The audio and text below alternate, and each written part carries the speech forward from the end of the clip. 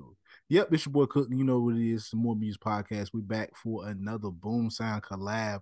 Meet the artist segment. What's happening, everybody? Now, I got a very special guest today. First of all, shout out Lavelle. Now, I got a very special guest by the name of Brass. What's going on, brother? What's going on with you, man? How you doing? Man, I'm good. I'm good. How you doing? Man, you know how it is, man. Out here Hey, getting to it, man. nah, I Getting to the feel that. bag. I feel that. I feel that.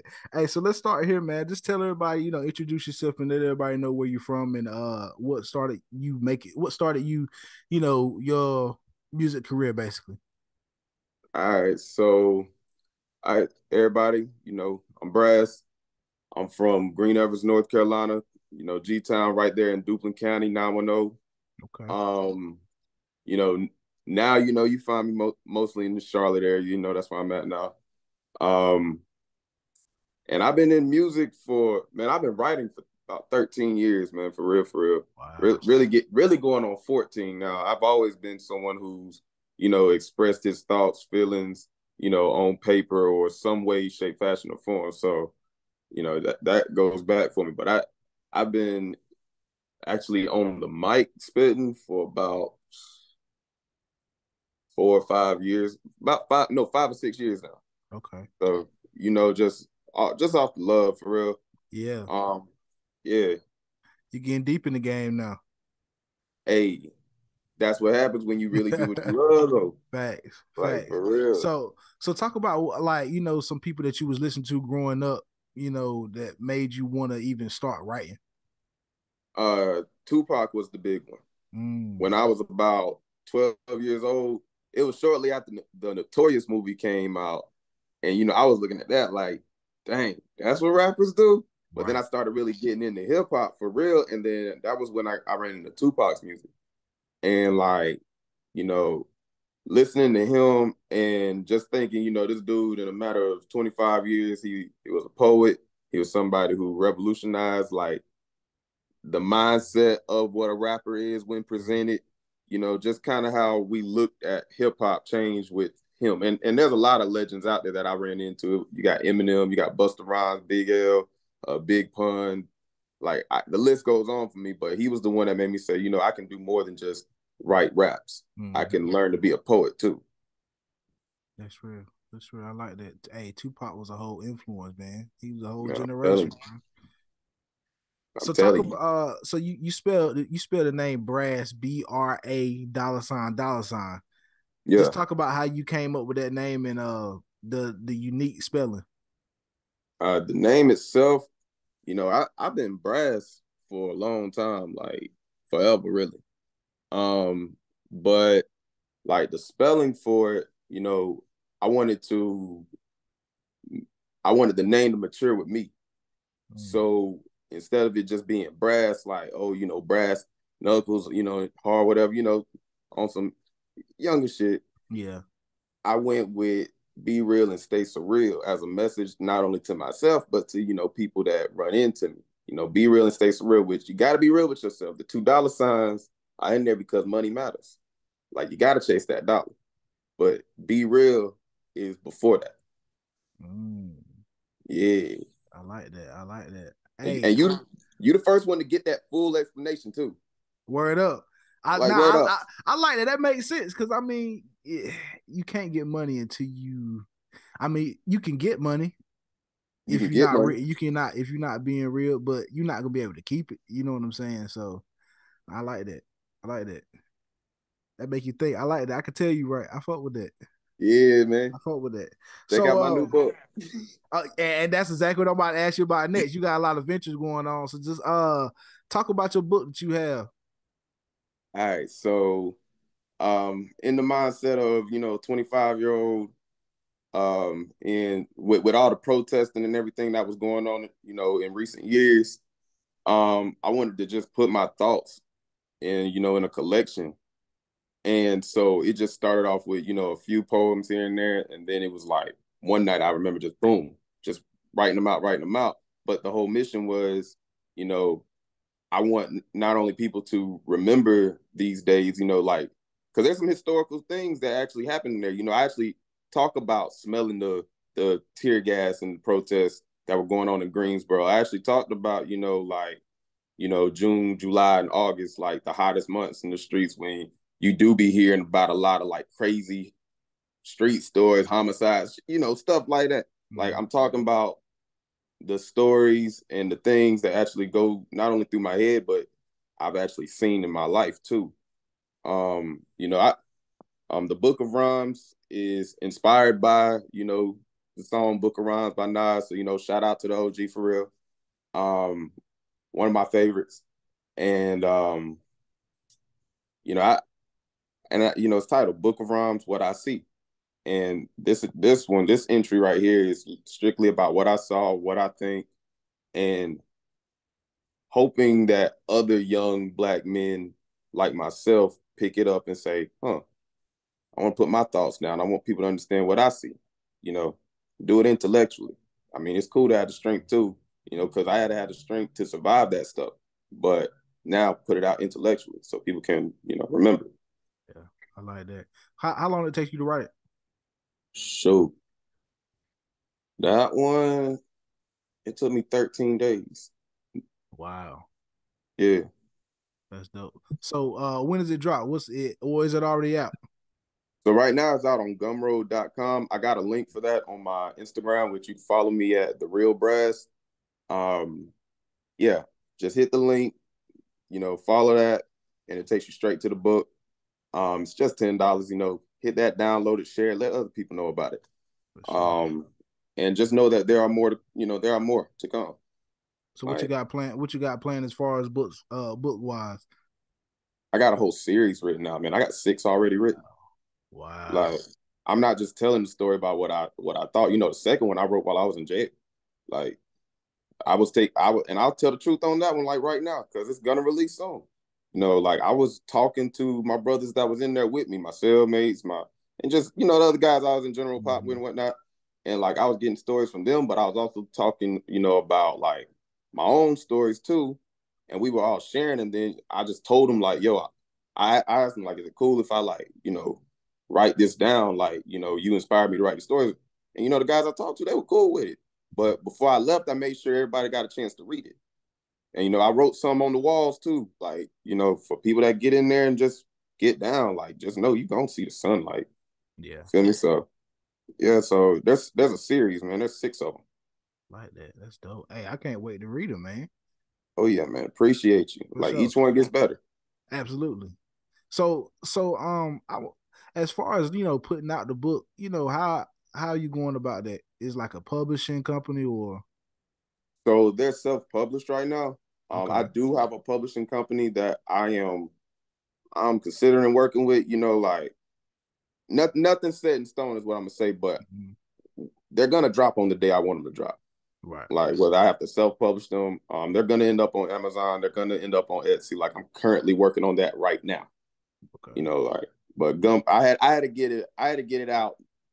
I had to get out that first one because I've been sitting on that since 2020. Wow. So yeah, I was like 24 when I started writing that, and then I had just turned 25. So yeah. So being that you wanted to come out on a certain date, is there like a significance to the date that you want to release on? Nah, man, I just drop things when God allows it, man. Okay. Straight up. Hey, can't never argue with that. I'm telling you. Can't never Because if it argue was with up it. to me, it would have dropped when I finished it. Yeah.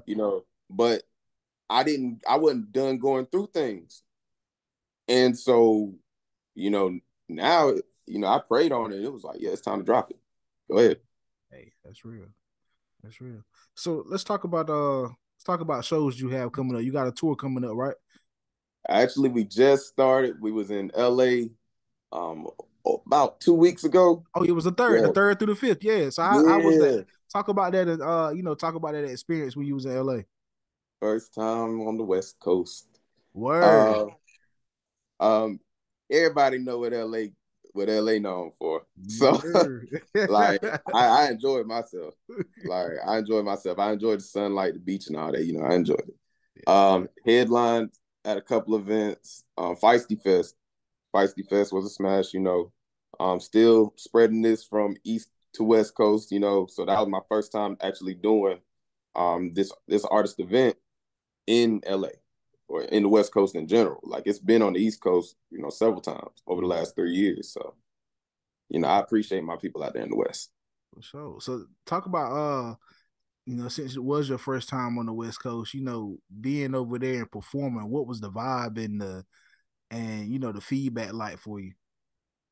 The vibe, what the people are some of like the cool, like they cool, man. Very Like chill, very chill. yeah, they chill. Like ain't nobody really pressed at all. Like if you really just looking around, like I mean, it's LA, man. Yeah, It's they see it LA. every day. They like to see it every day. Mm-hmm. That's it, man. So it was a vibe, man. I enjoyed it. The people that I met out there, hope to meet them again. Hope to see them again soon. So is it kind of like your audience, on the East Coast where, I guess reply to the music in a better, in a, like how do they react to your music the same way as over here?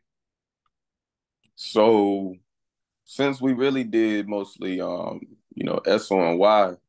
music, like the collective, um they responded well. Okay. Like that they responded well. Our names are still getting out there, you feel me? So it's Right. like, it was that huh, who are these guys kind of effect. So they was rocking with it. I feel like the more we push this tour, the more people gonna hear the name, the more people gonna rock with it, the more people gonna lock in. Mm-hmm. Like because the name is out there. We pushing, we doing our thing. Hey, that's the common goal. That's the common goal. So let me ask you about slum punk. Talk, Yeah, talk about that genre, like, because I don't think I've heard that before. yeah, And you ain't heard that before. and it's and I think you said the same thing about 3 a.m. sound. So yeah, just talk about slum punk the genre and what it means.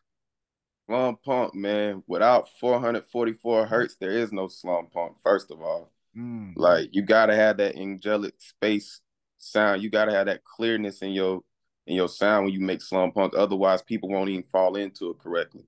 You can't put negativity into that. You feel me? yeah. Like you'll try, but the song won't sound good. Um, yeah, slum punk is hip hop inspired.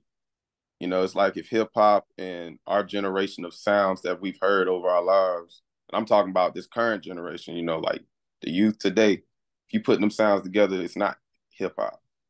You get something different. Right. You get slum punk. It's got Kind of it's like got a Uzi. yeah, like I tell Uzi straight up, like you can rap, but you not a rapper. Nah, he You a not. slum punk artist, bro. Absolutely. He a rock star, bro. Yeah, yeah, yeah. And shoot, he'll say he a motherfucking rock star. So yeah, he a rock star. But like me, I'm a slam punk artist. Like yeah, I can rap, but the aura I bring ain't rap. Yeah. And that's what. And when listening to 3 a.m. sound, like first time I ever heard, bro, was actually in person. Yeah. He was actually performing at a festival that I was at, and that was the first time I ever caught on to a sound, and it was like I was like, they said he was a rapper. I was like, nah, he ain't no rapper. Does bro even know he a slum punk artist? Like, cause I'm thinking, I'm like, well, I ain't been able to spread the good gospel of slum punk. Mhm. So like, I'm like, so maybe he don't know yet, but yeah, bro, you in a whole nother lane, you in a whole nother class. The reason people, if the world don't know you, it's because they still on that last, and you not the past, you the next. Yeah. Yeah. So, Slum Punk is inspired by people like XXX Tentacion, RIP. Mhm. You got your Travis Scotts, you got your guys who Shake we call them West. rock stars, but they really Mhm. not rock stars. Like they rap stars, but they slum punk artists. Like what they talking about is not, it's not strict to one topic. It's not what you expecting. That's why people keep calling it weird or unique or whatnot. It's different because it is new. That's a fact. Yeah, hip hop at one point wasn't nothing but a drum beat. Hey man, it's evolved, bro. You just You gotta feel you me? gotta accept it. Let me ask Now you we got something. Would you consider Lil Yachty's latest album? If you heard it, would you consider that like a slum punk type of vibe? Um, to an extent, yeah. Okay. From what I have heard, I ain't heard the whole thing, but from Yeah, what I I ain't have heard heard, the it's whole like, thing either. yeah, it's like, yeah, he going that direction. He definitely got it. You know, it's like, yeah, he there. I'm talking about him like he ain't no proven artist and whatnot. Nah, you feel me? Like he a proven Yeah. artist. I know he is, but you know, I'm gonna be a connoisseur right now. Yeah, I feel that. Um, you know, I guess the simple answer would be yeah. But like I said, with Slum Punk, it's really hard to put negativity into it. Trust me, I did not start off as no, hey, you know, kinda, I ain't one of them niggas. But like, I can't be depressed and make that music. Yeah. It doesn't make sense. It's like, yeah, you can be depressed, happy, sad, anything with hip hop, and that's why hip hop is unique. That's why I say it's hip hop inspired. But you can do that with rock, country, and all that too. But with Slum Punk, for some odd reason, this music almost is like healing music. That's why I used to call it like, man, it's angel rap. It's angel music. You know, I used to say that.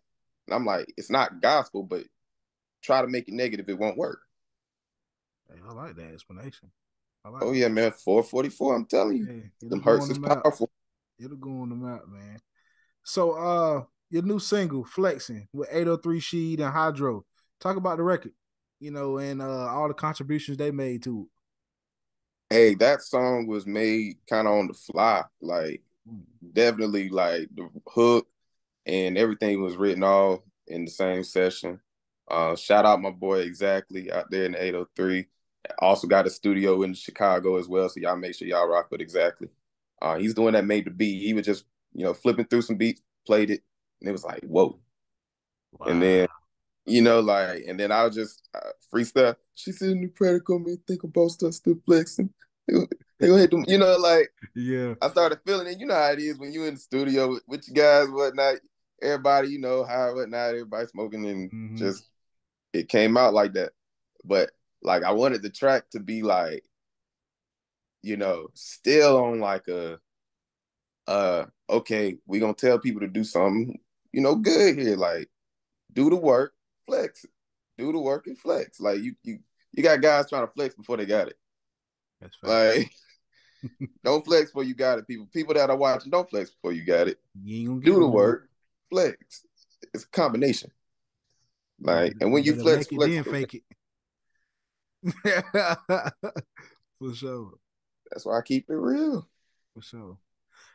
So like I said before, you in a different, a bunch of different ventures. And coming up later this month, February 25th, you working with Duce I'm full actually force. not doing that event anymore. Wow, And okay. yeah, but there is something else going on. Which I did tell you about that event. Yeah, my intent was to promote that event. Anybody watching, yeah, my intent was to promote that event with with this man on this interview. But stuff happens, and it's cool. It's cool. But next after that, we got two things going on in April actually. So we got the event in Washington D.C., the Sankofa International Conference, which is about health reparations, wealth for the community. As far other things too that's important for the community. Mm-hmm. Entertainment's cool, y'all.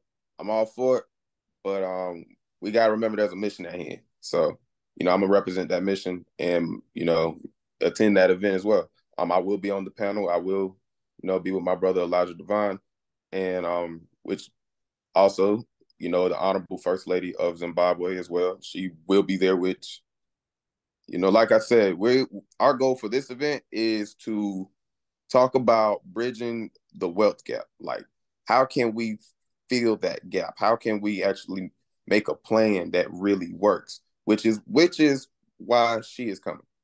And you know, it's amazing what people are actually doing in our country to make things better. Mm-hmm. And I'm new to this. I'm not somebody who's been to a million conferences, a million, meetings like this, but this is something that I was invited to that I would love to be a part of and I will be a part of. So, that's going down April 8th. So, Love that, bro. I love that. oh, Hey, gotta keep doing positive things in the community if we want the good to come to us, bro. exactly, man. And then after that, Greensboro, North Carolina, doing a show there, and that's going on April 15th. So, Sound got a good. lot going on, man. Where is that show at in That's gonna be Greensboro? at the Four Seasons Mall, just casual. Okay. Okay. Yeah, third floor, everybody. Make sure y'all check out the third floor, and we'll be right there rocking with you. There will be other artists opening up as well. For sure. Hey man, sound good. So Brass, hey man, I appreciate your time, brother. So I'm gonna let you end off the show. You can plug in some more events and stuff that you're gonna be dealing with in the future. Future music you got coming out. Tell everybody where they can listen to you, follow you, all that good stuff. All right, everybody. So tap in with me. Like I said earlier in the interview, the real Brass on Instagram. You can also find me on Spotify, Apple Music, really any streaming platform, YouTube. You can find my music, stream that. Check out my tracks, Slum Punk, OnlyFans. Check out the Rapping in Colors mixtape. Check out the newest and the latest Flexing. And make sure y'all stream that on rotation. Let Mm-hmm. people know about the sound. Let people know about Slum Punk. I am the Slum King. I am the Slum Punk Father. Brass, we out. SONY. It's the More Music Podcast. We gone. Oh, yeah. Boom.